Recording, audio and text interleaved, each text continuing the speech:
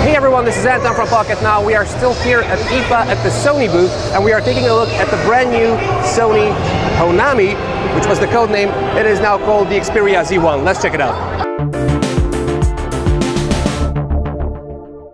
So as you can see, the general aspect of the phone resembles very much with the Xperia Z, which was introduced earlier this year. We have still a glass backplate with a glass front, a thin build with the buttons up here, a very nice round power button, and something which I always applaud on an Android phone, a two-stage camera shutter release button, which will be good. Let's take a look at the hardware of this phone.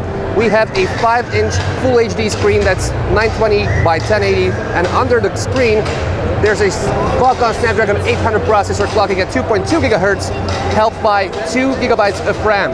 Internal storage is 16 gigabytes, which is of course expandable via a micro SD card slot, and the camera at the back, which we're looking at right now, is one of 20.7 megapixels. We'll see exactly what kind of pictures it produces, but we have tested it out under these circumstances, and we are quite not that impressed yet. The screen, while it generates nice colors, that has, let's get back on the camera. I'm not sure you can see this on camera, but the side angle visibility is not that good.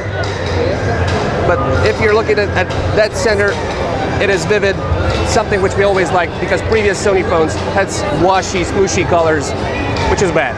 Quickly going on the device, we have Sony branding, we have the 2 megapixel webcam up top, and something which is really nice, and Sony executed it nicely.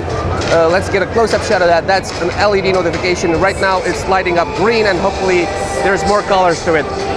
There's on-screen buttons, so there's nothing here, which I'm not sure why Sony went with this huge bezel on the bottom, since we don't have any physical buttons.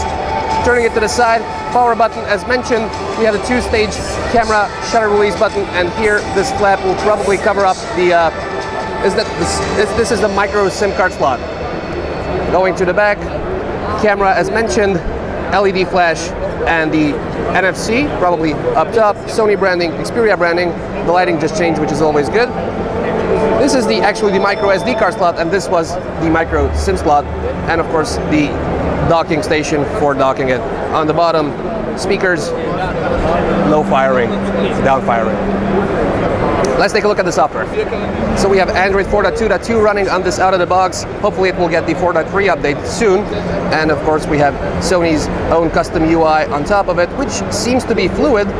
And something which we really appreciate is the app drawer. You can't flip through to the right, but once you flip from the left, you get this nice list. You can search for apps, uninstall applications, sort alphabetically or by your applications which you downloaded, get us from the Play Store. And while we're here, let's take a look at the camera application. I'm going to try to switch. Holding the shutter button automatically launches the camera. We have some settings here. Self-timer, as usual, whatever you get in a camera application, it's not scrollable, so small shutter preview, burst with long press, video settings, and here are the main settings: quick launching, geotagging, auto-uploading, shutter sound, and so on. We'll snap a couple of pictures, we'll introduce them in this post, and you can see the picture quality for yourselves. That's pretty much it for a quick look for the Sony Xperia Z1. We'll be back with more comparisons and of course more videos from the Sony booth here at IFA. I've been Anton, Michael behind the camera. Thank you very much for watching. The videos are still coming.